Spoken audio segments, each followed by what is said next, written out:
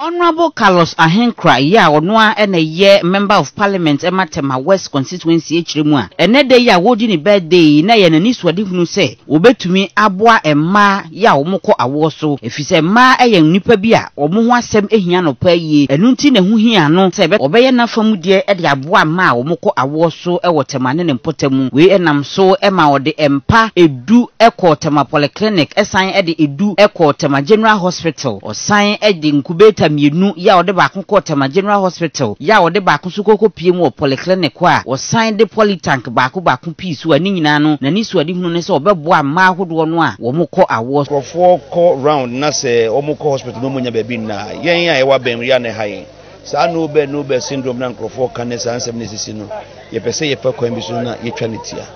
I don't think akre be betumi ye bia no ye be ye ho se ye be ye we ye manensi wa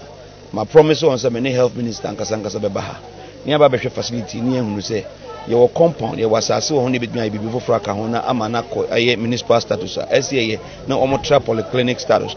enu achi na UTV kasefo ye ne administrator Tema polyclinic ya ye friend Josephine Boatin so atwetwe nkomo ema ogina hospital mienu ye na mu ode asida piesie ema honorable deputy minister Carlos Ahenkorah e wa de fefa wa be ya ma hospitals mienu